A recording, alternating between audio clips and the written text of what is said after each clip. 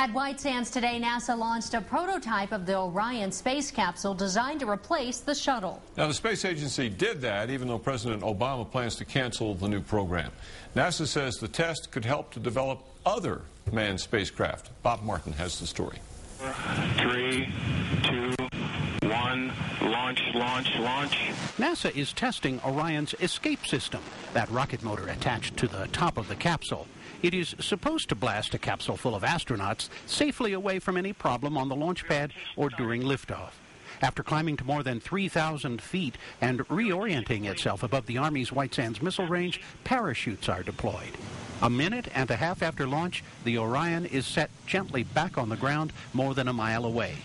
Everything worked as it was expected. In fact, we actually touched down at quite significantly less velocity than we had predicted. Reminiscent of the old Apollo command module, the Orion is much bigger, part of a complete system called Constellation, conceived to take the place of the shuttle and take us back to the moon. The launch abort system does complex maneuvering by rapidly firing different control thrusters. Each part was tested individually, but this was the first actual flight. A test like this that goes this well is just a tribute to the hard work and thinking of every possible angle of things that might go wrong. President Obama plans to cancel the Constellation program, but would salvage the Orion capsule for use as an unmanned lifeboat for the space station. The president wants private industry to build new manned rockets. NASA hopes the private sector will be able to use data from tests of Orion for future spacecraft.